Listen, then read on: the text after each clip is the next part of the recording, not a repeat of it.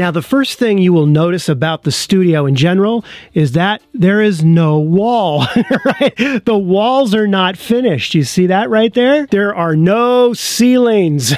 So I had a decision to make with this studio. I had a limited budget, and I could either put it toward drywall and redoing the ceiling and making the place look really nice, or I could spend it on camera gear and equipment and improving the audio and the video. No question about it. So right here is where I control the lighting in the studio. And this is interesting. This is about 15 bucks and you can get it on Amazon. Basically, it's an outdoor remote control to turn on landscape lights. That 1 and 2. Right up here, I store my product photography backgrounds. You can see that right there, kind of cool. Over here are things like tools. I do have a tripod, monopod. There's some extra light stands right there.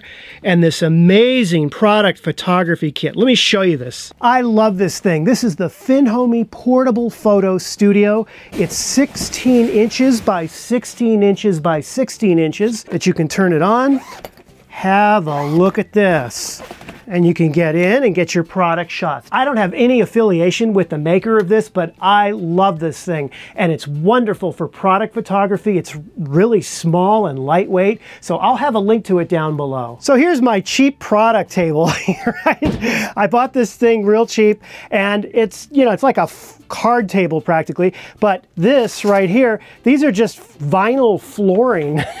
I just got a box of these things at Home Depot, stuck them all together, and from the top down, right, you know, it looks good. You can get some nice shots. And so here I rigged an overhead contraption, I'll call it, to be nice. And what this allows me to do is very quickly and easily get some top-down product shots. And I just plugged my XT3 right into the battery grip, just like this. Once the camera's on there, I simply plug in the HDMI cord, just like that. And here's a monitor I have so I can see the overhead rig, and I can just turn it on by pressing that. You'll notice in this studio that I will label buttons, the one that turns it on and off, so that I don't have to think about it. I can immediately, my eye just boom, goes right to that button. This is a little light that I installed right here. See that? It just hangs down right off this small rig clamp and lights up the table from above. And what's also nice is that this table can be moved backwards and forwards so that if I need to isolate the subject from the background more, I can move the table out just like this,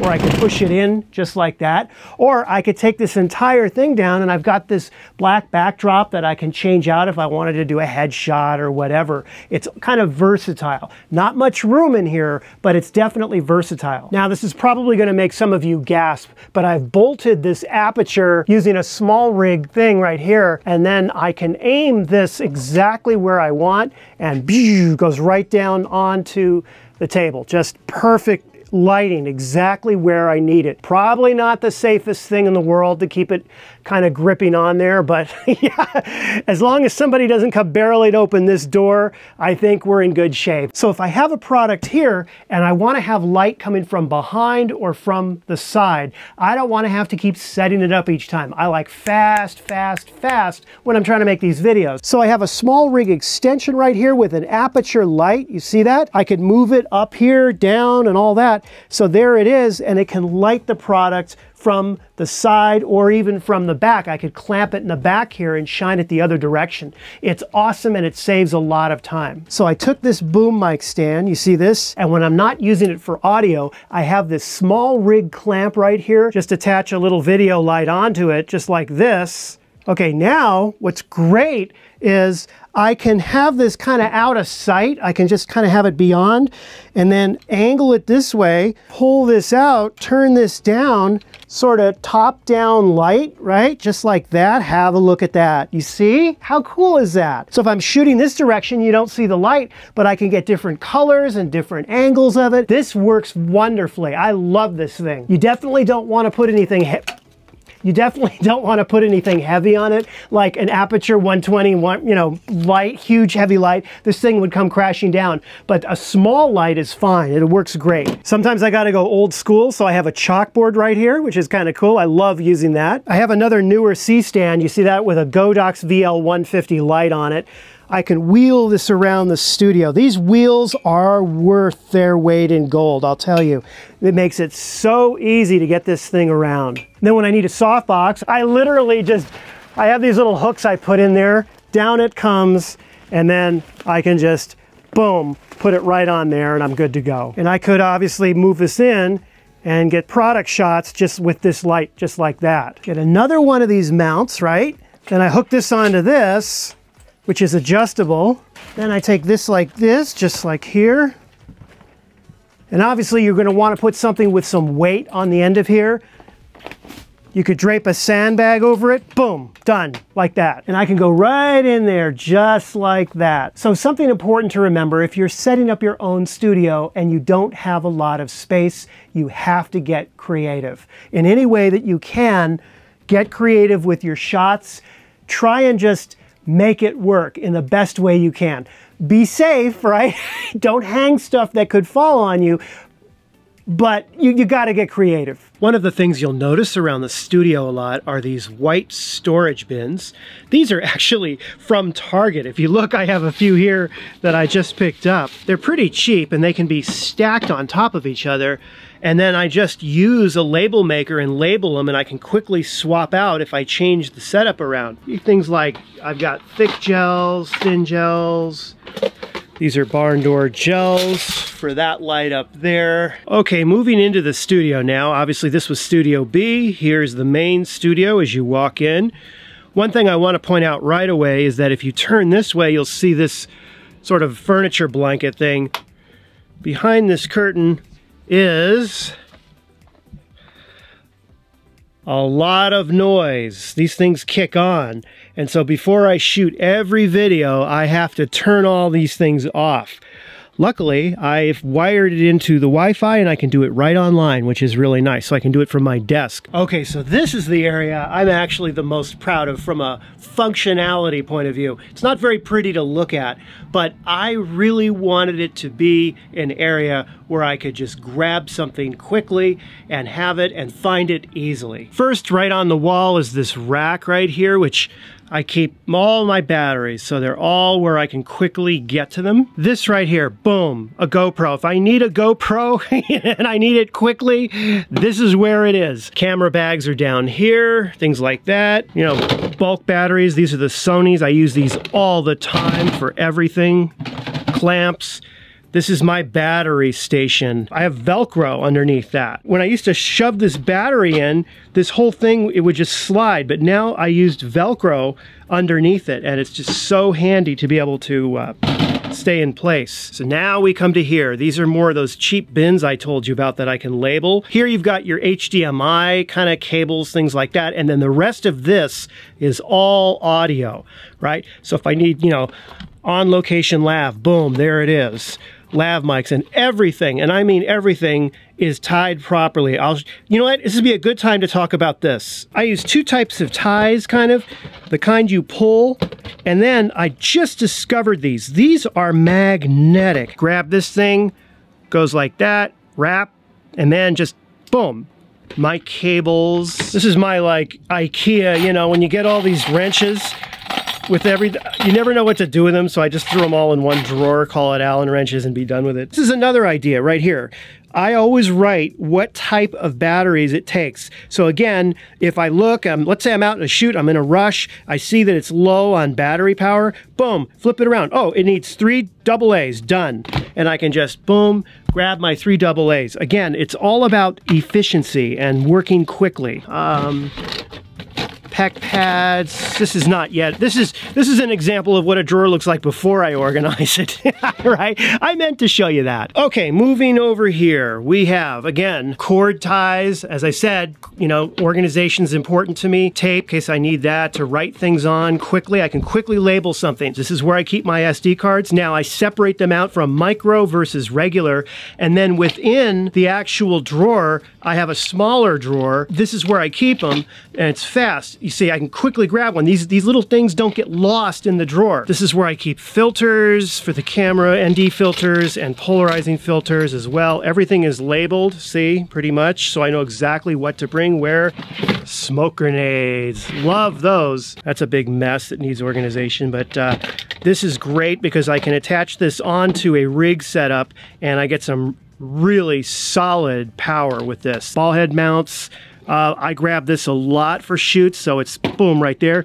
This is one of my most used tools. It's got these tools on it that I'm constantly using when attaching, say, camera equipment to tripods and things like that. I love this thing. And it's so wonderful for stuff where, say you have tripod mounts like these and you need to quickly tighten something. What is the camera and the settings that I use for my videos? This is a Fujifilm X-T3. I have it set to 1/48 shutter speed, f3.2 at ISO 200, and I use the regular kit lens, the 18 to 55 millimeter. It works perfectly. I set it on face eye detect, and that's pretty much it. That's the camera I use all the time to do the main shots, and I think that kit lens looks great. This is the teleprompter that I use. It's called a Caddy Buddy. I find that having a teleprompter is invaluable when I'm having to do a lens review or some kind of spec where I have to be exactly correct on every little detail. So I will have the bullet points on the teleprompter. That way I don't miss anything in, you know, say centimeters when it should be millimeters for focus distance, that kind of thing. This is an X-T2 camera, which I have on a newer extension grip, which goes on a C-stand. So you can see it going across. I have a dummy battery in here. So this right here, this is a dummy battery, you know, and that way the camera, I never have to worry about batteries. I just leave it plugged in at all times. I don't leave it on at all times, just plugged in. So when I turn on the camera, if you're standing right where I'm at, you can see I can see the settings in this little mirror right here. You see that? This Atomos monitor controls camera 1, which is the main cam. This Atomos monitor controls the overhead, which I call cam 2. That's this one right up here. Next, I have a little monitor right here so I can see myself, basically. And I can see myself here as well. I find it easier when I'm talking if I can see if I'm in frame, so that's what that is right there. Let's talk audio now. This is a Rode NTG3 mic, boom mic. It goes through this cord into this zoom right here. And what's so great about this recorder is that you don't have to worry about clipping, audio clipping. You don't have to worry about your levels going, you know, making sure that they don't go above 0. I am so paranoid about audio that I have audio being captured in 3 places. Off the camera, regular audio off the camera. The second place is this boom right here, okay? And then the third place I have an output from the Zoom that goes into this Mac Mini, and therefore I can record, test. 1, 2, 3, 4. So at the same time I'm recording my main audio track on the Zoom F6, I'm recording a backup in the computer itself. Now that we've talked about audio, let's go through the lighting. This is my main light right here. It's an Aperture 120D. I love this light, and I've tried to move it as close as I could possibly get it to myself without it obviously being in the frame. Every light that I have set up on remote control.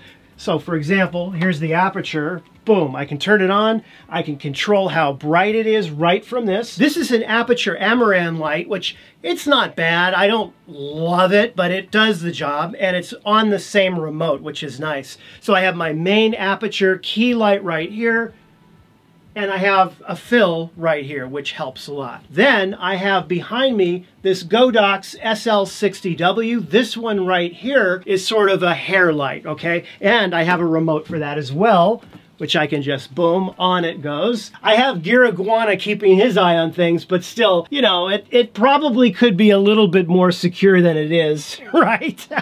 You know, I do have electricity, and I have water, and I have a rinky, flimsy little thing, but it does the job. I have these 2 newer video lights. I have one right here, and I have another one right here, okay? And they have a very specific purpose.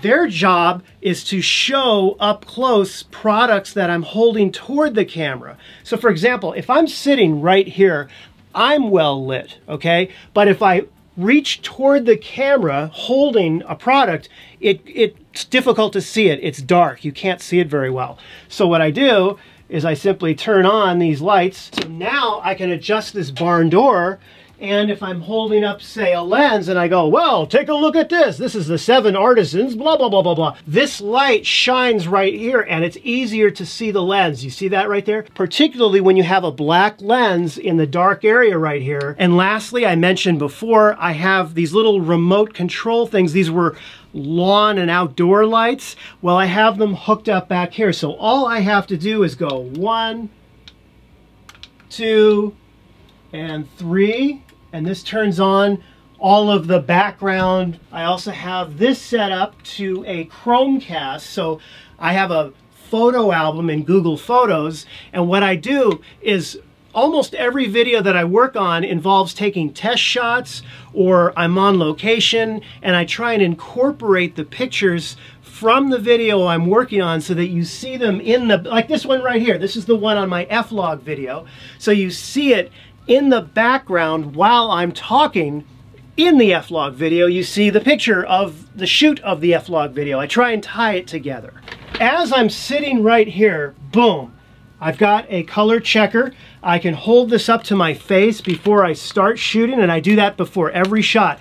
I hold it up here, it takes a reading there. I flip it, boom, the overhead gets a shot of it just like that. And I find that I can then color balance easier by having this right here beside me. This is an Atom Mini right here, which I use as a switcher for live streams. This is wonderful. I can do a whole video on just what this is and how it works. I'm not gonna get into this right now, but that's what this is about. I have a feed right here. So this monitor will show me exactly what is going out live when I do the live stream. So I can keep my eye on that. I love having that there. So here I have a podcasting mic, which can come right down this way, and I could just have it like this, and I can do a podcast if I need to, which is right on my desk, ready to go. And if I am doing a podcast, I can then flip this around. Let's say I'm testing something in a Mac and PC. I've got a Mac right here, but if I want to quickly record what it looks like on a PC to demo it, I can have a PC right here plugged into this, and then so I could demo here, and just get kind of a dual action operating system thing going on. It's very cool, and it saves me time. That's what this is about, how much time it can save. So whenever I show a camera screen, a Fujifilm camera screen of what the camera sees, or I'm demoing what you're seeing through the camera, I use this setup right here. This is the Atomos Ninja 5 monitor. I record the footage onto this hard drive. And what's great about this is it comes out of, or it comes into this monitor. This HDMI cable comes under here. And check this out. Look at this. I got right here, boom, I grab this, cam demo. It's even labeled, you see that? And it goes right on here with these cord organizers. These are awesome. You just stick it right there. And it's always available. So I could come right over to the desk. Let's say I want to do a camera. Let's say I want to do a camera demo. I come right to the desk. I just grab the cord like this. Boom, out it goes. And I plug the cord right into the camera just like this. And I can do my demo. When you see, you know, the demo, that's what that is. And it's just, it saves time because it captures everything that this camera sees, including the screen and the menus, and it records it onto this Atomos Ninja 5, and I have the footage from that. So very handy. This is where I put my SD cards right here. I'm not going to get into data management with this studio tour or post-production workflow. I definitely want to make a video on that. I've got a lot to talk about with that. What I do is when I'm done shooting, out goes the hard drive, and then I have these right here, which I plug them in. Now I want to show you something. You see how I have a dot right here? Would you plug it in that way, or would you just go like that? So it's just those little things, and it's so much faster if you just know what orientation based on the dot. If you look right here, have a look at this. I have this XT3 controller, except it's facing this way. I can't see the button at all, right? I can't see it, but so, and I keep it right here on my desk. And so when I sit down and I'm ready to shoot, I need to press that button to start this camera right here. So what I do, I used to be fumbling. I didn't know where the button was. Now I know it's right where that dot is, and I just go boop, and it starts the camera. That's what I'm talking about. you want to reduce the amount of thinking you have to do for little things. If you can just put a dot here or a mark there and just line it up, it's so much easier, because the last thing you want to be thinking about is where the button is and all these. You want to be focused on the story you're going to tell and what you're going to review and how you're going to do the video. Under here, it's still really messy, but it's getting better. What I have is I have a Mac Mini. This was the last Mac Mini that has 4 ports on it. The new Mac Mini, the M1, only has 2 ports. I don't know what they're smoking over at Apple, but I'd like some of it, because 2 ports is not enough. It's not even close to enough. Even with all these hubs, what they don't tell you is if you only have 2 ports and you start going like this hub right here, the more stuff you connect to it, the more things go wrong. Like every now and then a drive will disconnect, like this G drive right here that holds some of my pictures, or this preamp will disconnect, right? Which, because I have the redundant audio, it doesn't matter. This thing can conk out and I'll still have audio recording on the Zoom F6 right here. So here I have a jellyfish aquarium, well, kind of a fake jellyfish aquarium. And the only reason I have this is it just looks cool in the background, that's all. I use these things all the time. This is an inexpensive way to organize things and to keep things like cord. For example, watch this. Put that on the side of the desk, boom. The audio in here actually isn't too bad. Ideally, it would be nice to have some sound dampening boards, but right now, it sounds fine. I don't need to do anything with it. It's ugly, but it's functional. This one is lens caps. Okay, these are the caps. And this one is only the bottoms. and I keep them separate. And let me tell you that extra second I save by not going, is it in here? Oh, damn it. I know that if it's for example, if I'm needing just the bottom, then I can just go to the bottom. You know, does that make sense? This is not just a studio. This is my happy place. So I tend to put things in here to remind me of either past videos or really wonderful memories. They're kind of like little Easter eggs hidden in here. Let me show you one of them. This is one of the first photographs I ever took. This is, for those of you who live in Los Angeles, this is Sunset Boulevard at about 3 o'clock in the morning. I was in high school. I put a tripod right just kind of by the side of the road. So I opened up the shutter on the camera and then I ran like crazy all the way here, got in the car, turned on my headlights and zigzagged along, there were no other cars, zigzagged along Sunset Boulevard till I got here, got out of the car, then turned off the camera. But why I'm so proud of this shot, first of all, it was one of my first ever photographs. Secondly, I processed the film and printed it in my own darkroom, which I had converted my bathroom. So I remember the smell of Fixer. Yeah, for those of you that have developed pictures, you should know what I'm talking about. All right, come over here. So here we have stuff from prior videos. You know, my shutter speed, ISO, aperture triangle. We have a Fast Friday. I have just little bits from other videos. Some of you may remember Your Life, Shutter 101, little kind of interesting things. I keep all my lenses here. This is everything. And I use them. So if I need a lens, you know, I pick it up and I go out on a shoot, back it goes right here. Okay, so another thing I get a lot of questions on is this right here. This is not a lens, nor it is a piece of photography or videography gear. This is an E11 blaster from Star Wars.